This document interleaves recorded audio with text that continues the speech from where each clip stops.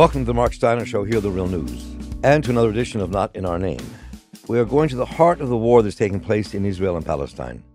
This will be part of a series of conversations we're having from Israel, the occupied territories, Gaza, and Gaza is very difficult to get through to, as we talked about before, but we're going to bring that to you too as soon as we can. We now have a conversation with three men, all of whom have served in the Israeli military, two of whom live in Israel, and the others here in the United States. They've all been peace activists, people fighting for dialogue and a future between Palestinians and Israelis. Nir Avishai Cohen, from the Moshav Almagor in Israel, was a major in the IDF, which is the Israeli army. He's a political activist, human rights activist. He was spokesman for Breaking Their Silence, and he wrote a book called Love Israel, Support Palestine, and Is an Israeli Story. And joining us here from the United States is an old friend of mine, Josh Saltzman, who served as a combat medic in the Israeli army in the war with Lebanon. He is an ordained rabbi and has been an activist for peace for a long time. And we will be joined shortly by Meron Rapoport. Meron is an award-winning investigative journalist for over 30 years in Israeli media. He won the Napoli International Prize for Journalism and a longtime activist and one of the founders of the Land for All movement. And gentlemen, welcome. Good to have you all with us. Hi, good to be here again. Yeah, it's great to have you back. It's great to have you back, Avishai. So let me just start with where we find ourselves at this moment. In some ways, unexpected, but Avishai, let me begin with you. I mean, unexpected, but it seems that this is a profound moment that could really create a significant change in what happens in the future. Yes, I agree with you. I think the Middle East in general and specific Israel will not be the same after this terrible war. Definitely after what happened in the nightmare of last Saturday. And Meron, I'm glad. Good to see you. Good to have you with us. And so, and the article you wrote really kind of struck me a lot. I mean, it's one of the things you said at the end of the article about what. In all the pain that was caused in this war, that we'll get to in a moment, but you also thought it had left an opportunity for something to happen in the future, even though it seems like the crisis is almost impossible to overcome at the moment. Yeah, so I look back to the history and I look on the Yom Kippur War in '73, which was till last Saturday the biggest crisis Israel ever had. And a few years after this terrible crisis, the peace agreement with the Egyptians came. And I don't know if someone in during the war in '73 thought that the peace with the Egyptians will come so early. So if I try to find like a little spot of light in this really dark days, is maybe try to hope that the history will happen again these days. Yeah. Meron? Yes, good evening. Yes, at this moment, it really seems very far, I must say. And there's more thirst for revenge than anything else. That's what dominates the atmosphere in the Israeli public at the moment. Revenge to level down Gaza, wipe out Hamas. This is the slogan. And even yesterday, I heard on Channel 12, retired General Amos Yadlin, talking about that the goal of the Israeli operation in Gaza, is a new Nakba 2. That's how he phrased it, in a very plain way, as if it is a legitimate war objective. And nobody even commented on this when he was talking about it. So the atmosphere could lead to very dangerous places. And the blockade on Gaza and the fact that Gaza was cut off today, this evening, is cut off from electricity. There's practically no running water. Food may be in shortage in just a few days. So really, and military leaders and political leaders are talking openly about driving out hundreds of thousands of Palestinians into Sinai, pushing them out of Gaza. So we are here in a very dangerous mood in Israel, very dangerous mood. But in what I said in the article is that paradoxically, what happened here, it came in the middle of the negotiation. We don't know exactly where they were with normalization with Saudi Arabia. And the whole idea of the Netanyahu effort, first the Abraham Accord with the Emirates and Bahrain and Morocco and Sudan, and now with Saudi Arabia, is that the Palestinians are not an issue. We could bypass Ramallah. He said it in his own words. We could bypass Ramallah and have peace for Israel and prosperity. And the conflict is the conflict with the Palestinians does not really matter. What happened Saturday morning in a very brutal, cruel, the most nobody can imagine such cruelty. But what happened is that certainly Palestinian, but they knew it all the time, but Israelis do understand that the conflict is with the Palestinians. It's not with the Emirates, it's not with the Saudis, it's with the Palestinians. And it is with the Palestinians that we have to deal with. Now, the first instinct now is revenge. And I would even say, okay, if the conflict is with the Palestinians, let's drive them out of here.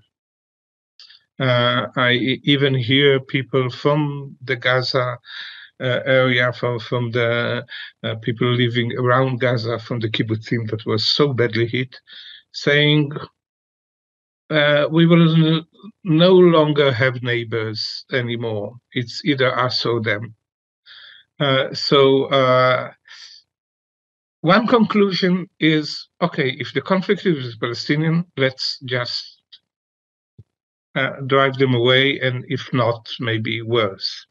But as I think, this is really not really possible for many, many, many reasons.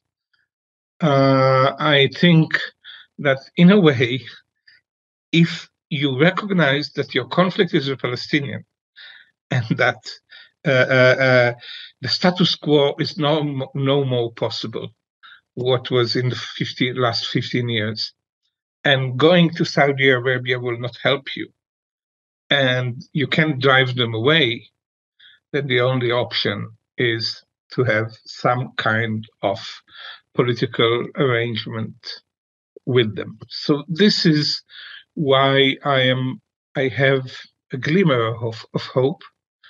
There are very bad days. The atmosphere is not at all an atmosphere of peace, but eventually this realizing that we are here stuck with the Palestinian, and all these dreams of driving away in the Arabian desert on trains headed to India is really a fantasy. Josh. Yeah, I just want to set the context a little, Mark, without taking sides, of course, but we have to realize that we've had 75 years of systematic oppression of the Palestinian people. And that most recently we see the displacement of many, many, many families, Palestinian families in the West Bank. And even though many Gazans have been allowed to work in Israel, one could almost say de facto, that Netanyahu was allowing that, but actually supporting Hamas. His interest was not in peace. His interest is in the destruction of the Palestinian people. Now, does that justify the brutality of the Hamas? No. But we can say that something was going to happen, whether it would be an intifada in the West Bank or some other kind of violent reaction. You cannot oppress the people for so long and not expect them to react. This is the history of humankind. Every time you oppress a people, they will rebel. So in a way, it was a profound surprise. And in a way, there's nothing new that's happening today that hasn't happened in the past, in the sense of a people responding to the ongoing oppression and ultimate aim of genocide of that people. Again, that does not justify in any way the reaction of Hamas and the brutal violence, but it does set a tone, and I agree with Meron, for what we might see when all of this terrible fighting is over, that maybe the world will say, maybe the Western countries will say, maybe some of the Muslim countries will say, okay, now we have to figure out how do we find peace. Perhaps after this, the government will fall. There's going to be an accounting. So, maybe this is Netanyahu's last stand, as it were. I don't know. But I do also share that hope that after the fighting and the destruction and the devastation is over, maybe it will put us on a new path. That is my hope. So let me take what you all have said and just talk about where this might lead and what might just happen here. I mean, you have the most right-wing government in the history of Israel. And people have called what Hamas, did on the border of Gaza a war crime, and it can count as a war crime. But so are things that the Israeli army and Israel has done to Palestinians can also be counted as a war crime.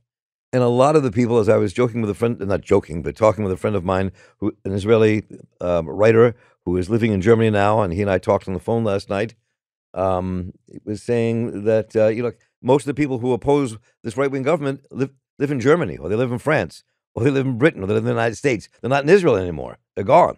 So I really am curious what you all think is the future, given what we've just seen. I mean, the violence we just saw on the border of Gaza was incredible. It was just unbelievably horrible. And there are still like 300 people, I think, held by Hamas who are taken as prisoners. And the destruction of Gaza now is just immense. The entire place is being flattened and about to be invaded, if it hasn't already been invaded when we had this conversation. So where does that take? Where does that take the future of Israel and Palestine? What do you think happens next? And I'll start with Avishai because we haven't heard from you in a few minutes. Let me let you begin. So, before speaking about the far future, I think we must first think about the near future, meaning about tomorrow, about next week. As I see it, this war will last for a while, for at least few weeks, maybe few months.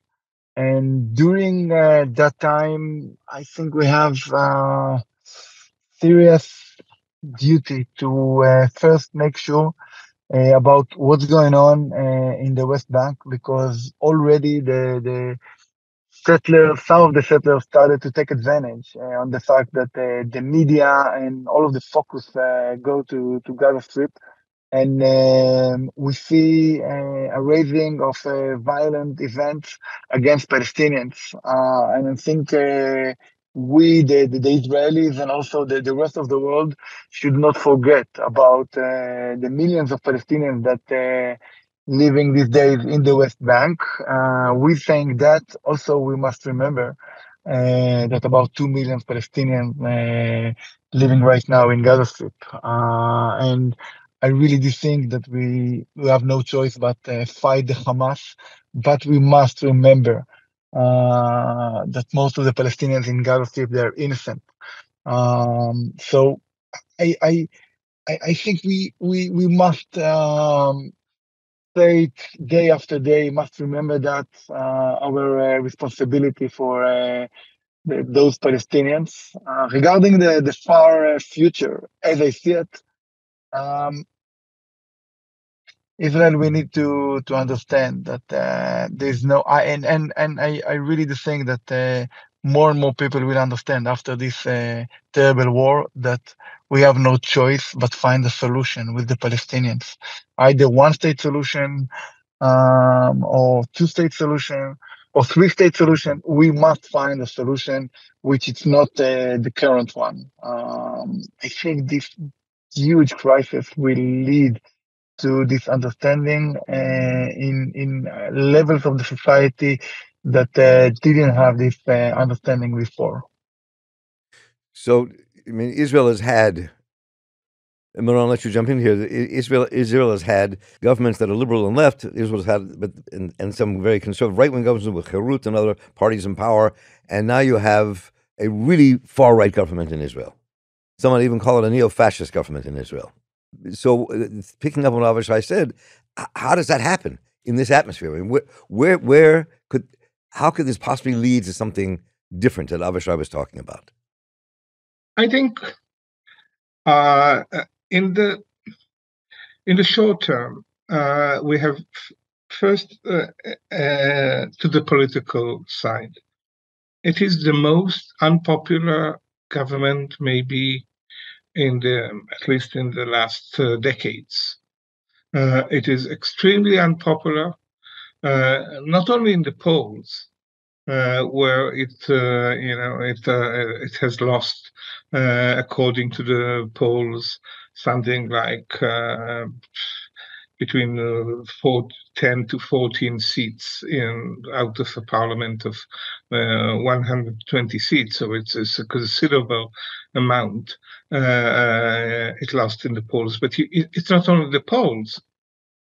Just today, on the TV and on social media, two ministers, the environment minister and the economy minister, visited hospitals, went to visit on a visit to hospitals.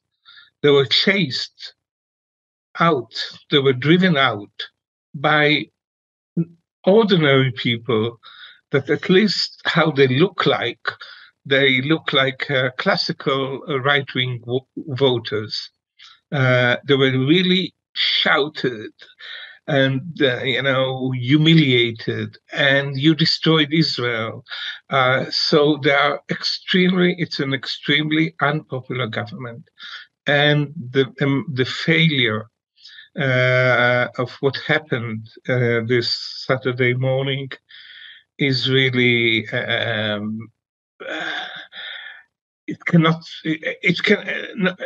I don't see a government surviving with such a failure. Intelligence, military, infrastructure, everything collapsed, as if there's no government, as if there's no state. So I think, and Netanyahu just today added guns into his government, and that's not a sign of force, but a sign of weakness. But I think this government and Netanyahu in general, and Israel in general, is facing a very, really complicated situation, because, yes, it can bombard Gaza without any problem. It's airplanes can come and go, and they could level down whole neighborhoods in Gaza. That's no problem. And they could, kill 4,000, 5,000 Palestinians, 6,000 Palestinians. This is no problem. The question is, if the goal is to topple down Hamas, then they have to go in. They have to go in to take Gaza. There's no other way. You cannot topple Hamas without going into Gaza. Now, here there are two very, very complicated questions. The first one is, does the Israeli army is capable of doing it? It has not shown a very high level of fighting against the Hamas in this beginning of the week. So it's not very clear if they can do it. But let's say, and in what price? And if the Western world will allow it, and Arab countries will allow it, and whether Hezbollah will go into action. So there are many questions here, militarily wise. But the most complicated is the day after, because if you take Gaza,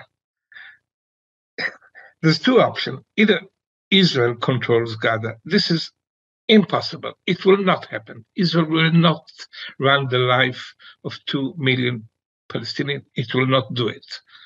That's for 100% sure. It will have to give it to someone else. And the only one it can give it to is Abu Mazen and the PLO. And giving it to the PLO means reviving the two-state solution. And this is the thing that Netanyahu strived to prevent in the last 15 years. This is the core of his policy, to prevent the two-state solution by using Hamas and the division between Gaza and so that he will give a present to Abu Mazen of taking over Gaza and reviving the two-state solution. It is as if he's wiping out his whole heritage. Everything he did in this last 15 years will be destroyed by himself. So here is a really complicated question. And I think what Netanyahu wants is just revenge, bombing, destroying neighborhoods, killing 5,000 Palestinians, then saying, we won, maybe kill one of the leaders of Hamas, Mohammed Deif or Sinwar, one of the leaders of Hamas, and declare victory, but Hamas will stay. This will be not accepted by Israelis if this will be the result of this war. And even if Netanyahu will say we won, we killed 5,000 Palestinians, we killed 10,000 Palestinians, but Hamas stays in power after what they've done, he will be toppled down the next day. So it's a very complicated situation. It is. I mean, that's what I'm trying to get through. I'm glad we're getting to. Go ahead, Josh. You wanted to say something, I can see. First of all, let's be clear. We're talking of tens of thousands of Palestinians who are going to die, and many Israelis. This is 5,000 Israeli Gazans is I think a gross underestimation of what this is going to look like. But just like on the intelligence level, we had a profound failure of imagination, I think we have the same failure of imagination on the political level. And the Palestinian Authority and Abu Mazen, that is in fact a thing of the past. I mean, and this is where I see Israel, the Western countries, perhaps diaspora Jewry, perhaps diaspora Palestinians. I mean, we're going to have to totally reimagine what is possible. And that may mean some type of new configuration, because we can go the way of Iran and the way of war, or we can find a new way. And to be honest with you, I can't at this point imagine what that is.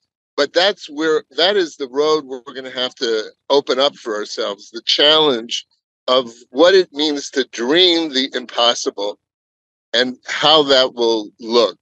I don't know, Mark, I can't say what that is going to look like, but it has to be some new configuration. It has to be a willingness on the part of Muslim nations, on the part of Western nations, a new sense of how we are going to make it safe for Israelis and Palestinians to live at peace, whatever that means. And I don't really know at this point, to be honest with you.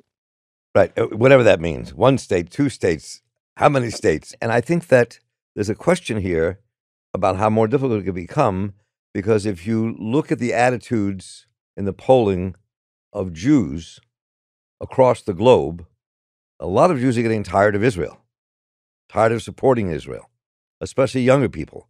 There's not a younger person in my family who isn't done. They're all done. Even the ones who live there, even the ones who came from there, even the ones who have, who used to be in love with Israel. They're done. So I think that this latest war could be what leads to the destruction of Israel itself. It won't be overnight. It won't be easy, but it could really be the beginning of the end. And the question is, how is that prevented? How is something new built? And I think that when you look at the statements that Ben-Gvir has made, the others have made, Smolnik have made about Palestinians, literally saying just wipe them out, tear down everything they have, push them out. It's like somehow Jews, we have become the neo-fascists that tried to kill us before. I mean, to me, that's part of the complexity that we have to address and can't just let it happen. And Josh, I'll let you start, and Avishai jump in, and Meron jump in, please. Yeah, I agree with you, and I think there are among young people today. There's profound disillusionment about the state of Israel, but I don't believe.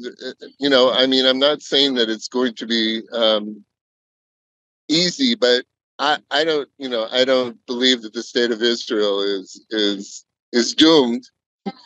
God forbid. But I do think that there has to be a new vision, and hopefully that we have to identify new leaders who are willing to do what people have not been willing to do up till now.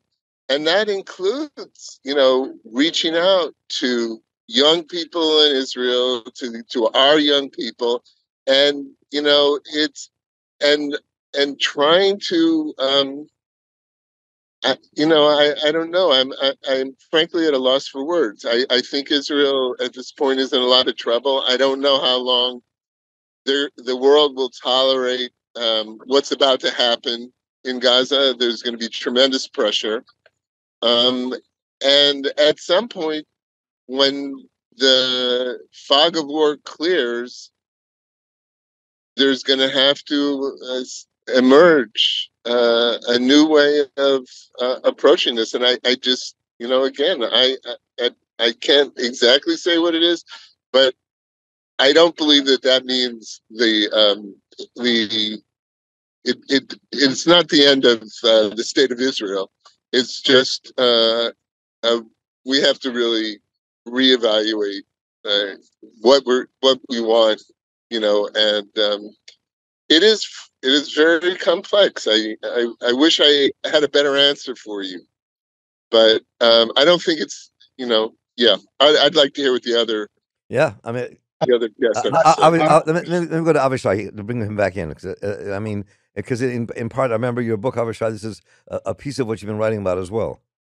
Yeah, I must say that I agree with Josh. I don't think it's the end of Israel, but I think it's we will find we will need to find out a new division here in between the Mediterranean Sea and the Jordan River. I mean, we, the Palestinians and the Israelis, will need to find a solution how to live here without having war or these attacks every few months, few years. I think there is an opportunity that after this war, it might happen, maybe with the help of the world, maybe with the help of the United States. That will also we need to understand that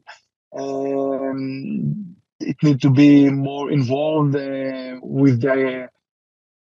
with trying to make peace here. And as it was said before, I think both nations, like the Palestinians and the Israelis, will maybe elect or will maybe have new leaders, because those leaders, both sides, didn't lead us to a good place. Yeah, so I don't know, as Josh, what will be the solution, but I see the opportunity of we having any kind of solution. Go ahead, Meron. I see that quizzical look. What are you about to say? Again, if Israel if Israel insists on being continuing to be an occupying power, and that occupation is really woven into its politics and to its raison d'etre, then yes, maybe Israel, I don't know, the word doomed is big, but it will have very big difficulties, I think, if you add what we saw from Hamas, an organization with, they were armed with Kalashnikovs, basically, camions and Kalashnikov. No armed vehicles, nothing. No tanks, of course, no cannons, no planes, nothing, just Kalashnikov. And they took over a territory of 100 square miles, something like this. This is the calculation in one day. Hezbollah is better. Who knows what will happen in Jordan at the end? So here, and Iran, of course, and Syria one day will.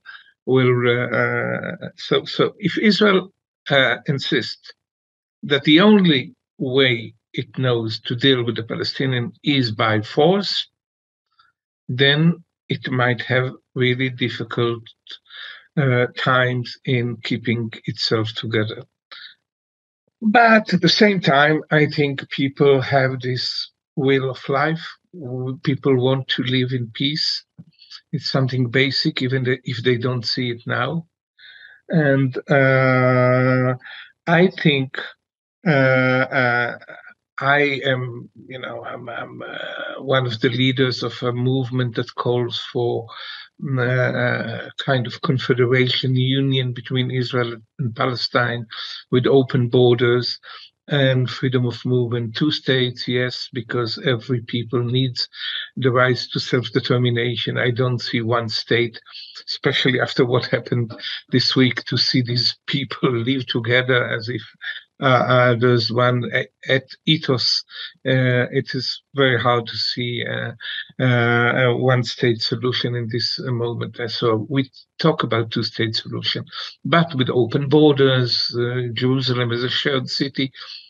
I think what happened, if I come back to what I said in the beginning, the fact that the Abraham Accord is out and Saudi Arabia is out, as a way, as a tool to solve the Israeli-Palestinian conflict, I'm talking.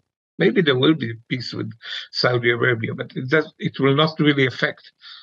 So the realization is that we are 2 people on this land, seeing the whole of it is their homeland.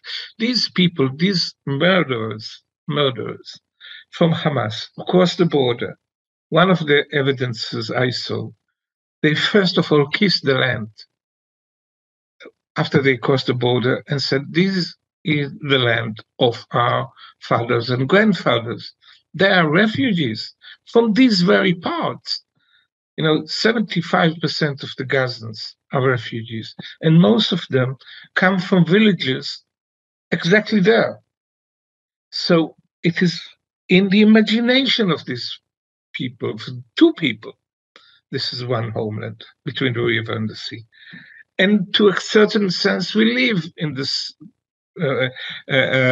space together. And the economy is in this Gaza, so now attacked by Israel, where people came with such hatred, people pay in shekels. When they buy falafel, they pay in shekel, in Israeli shekel. So there is a shekel zone that includes the Gaza Strip with Hamas in it. So the realities that make us shared space are very strong. And I think once the realization will come that these are two people, that nobody is going anywhere, 7 million people, 7 million Jews, 7 million Palestinians, nobody is going away.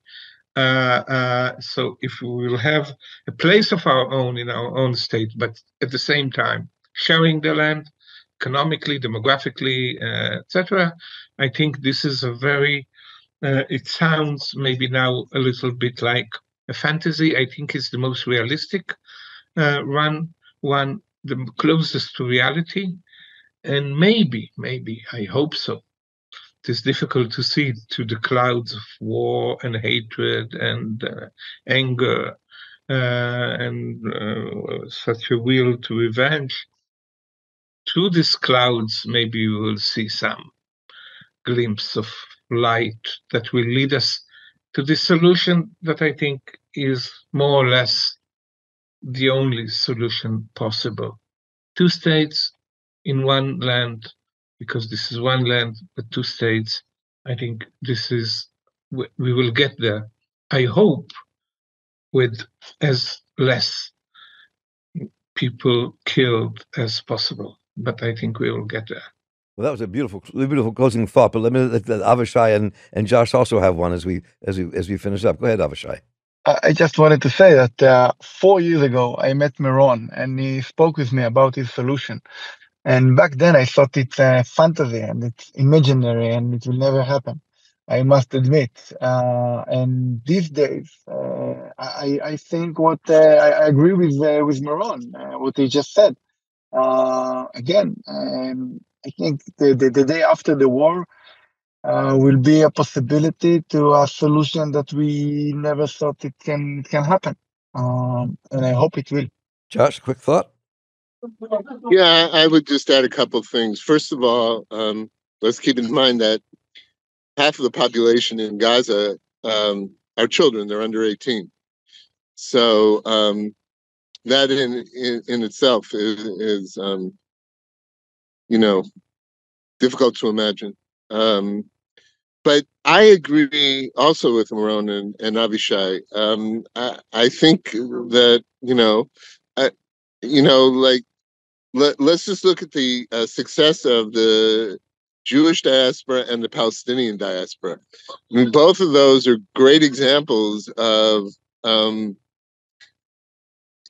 very strong economic powers, and so there. And it's exactly what Meron said. On some level, we're going to have to figure out. And I'm not saying anything that hasn't been said before, but we're going to have to figure out how we can rebuild an infrastructure so that the Palestinians who have the capability of creating, in whatever way they do, ultimately resolving it with the Israelis, because when it comes down to it, it's going to have to be between the Israelis and the Palestinians of finding a way for some kind of economic parity and helping them and that level of cooperation, because I would agree that it's some kind of open two-state solution,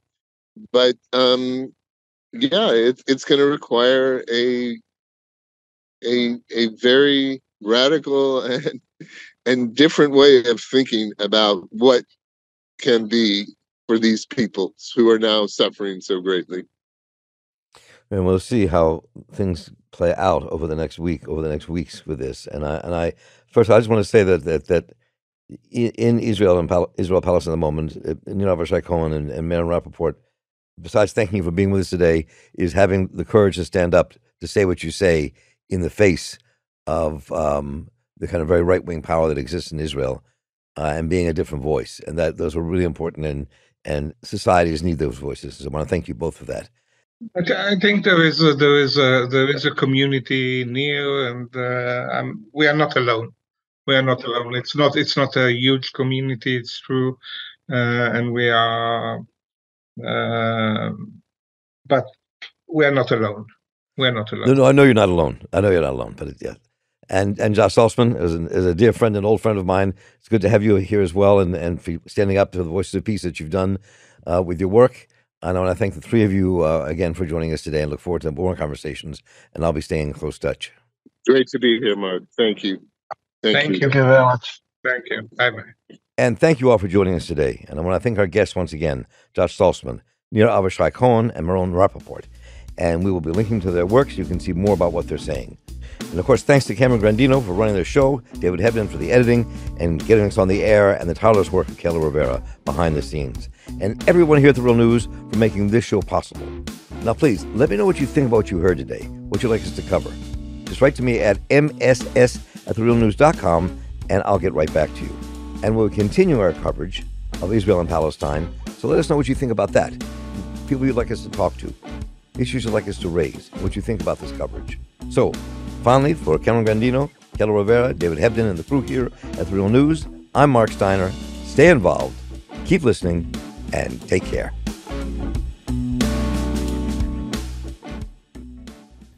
Thank you so much for watching The Real News Network, where we lift up the voices, stories, and struggles that you care about most.